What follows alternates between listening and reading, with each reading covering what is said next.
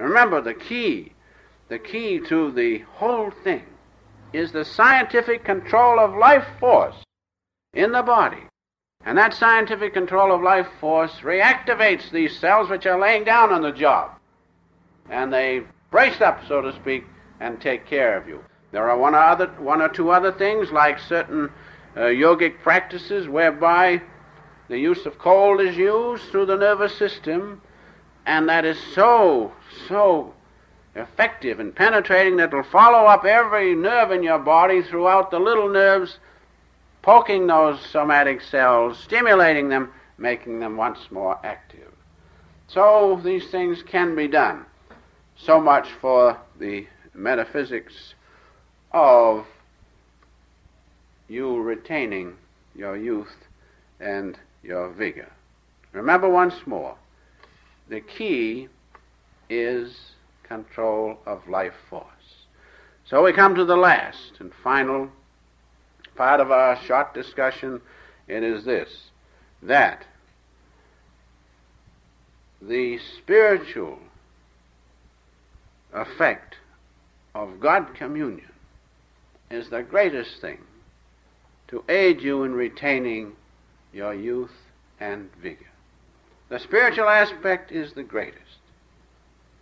And if you can have God realization, if you get God contact, that's the greatest thing.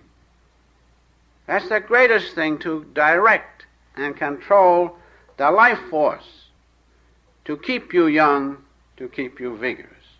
So the spiritual aspect, of course, is the greatest.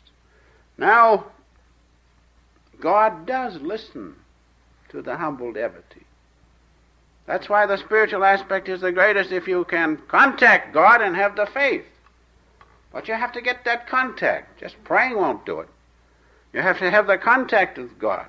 And this is the important thing. God does listen to his humble, contrite devotee. And if you ask him to give you a youthful body, keep you young, keep you vigorous, he will do it without question of a doubt.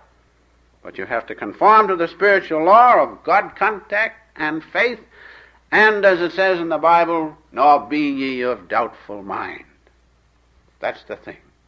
So God contact is the greatest thing. He does listen to his humble devotees. He listened to the Master Shri Yukteswarji, through Larry Marsha when he was very thin and made him plump. He listened to the Master, through his Master, when he had cholera and such similar things, and they disappeared. And for personal experience, I used to be very thin and skinny. Master says, you'll be all right later. God listened, and now I'm not too bad. I've hard work to get the other way, keep from getting the other way. Why? I'll tell you in a minute. Because if you have God contact, if you live in harmony with God, then all the functions of the body operate good.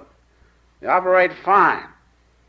And your food is assimilated at a very high level. That's why you have to be careful. The food is picked up and used because there's nothing to interfere. You have the presence of God. See, that's the greatest thing. If you have that harmony with God, food digests well, assimilation is on a high level, and the elimination is proper. That's the important thing. That's just as important as eating good food and assimilating is to get rid of what you don't want there and what you don't need.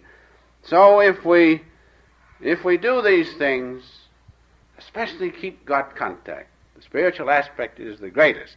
And finally, this is important. Although it takes time, although it takes a little time, contact with the high voltage of the Holy Ghost within you will absolutely change all the cells of your body. And you will radiate the presence of God within you as the Holy Ghost.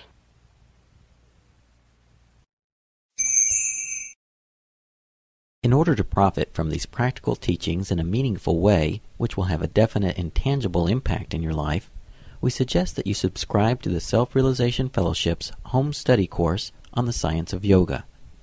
Please visit the SRF on the web at yogananda-srf.org or call the SRF's Mother Center in Los Angeles, California at 323-225-2471.